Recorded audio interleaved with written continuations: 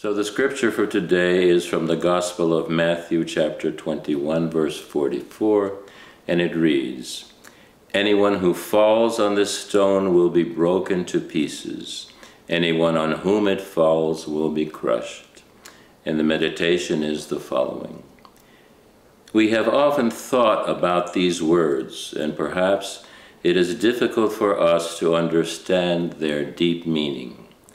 That cornerstone, which is the basis of the whole world, and on which everything eternal and indestructible is based, is undoubtedly Christ, the Son of God.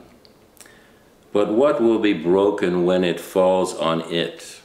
What will be broken is everything that is incompatible with His goodness.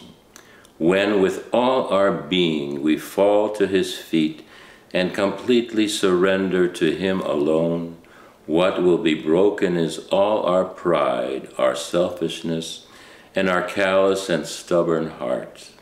What will be broken are all the barriers which stood between us and goodness, and the Lord Himself will fill this broken heart with His love, His light, and His goodness.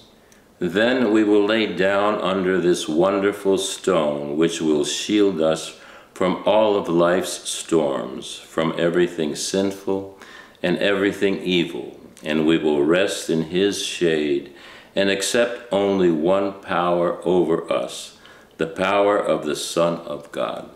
We will serve only Him. We will belong only to Him with all our being forever.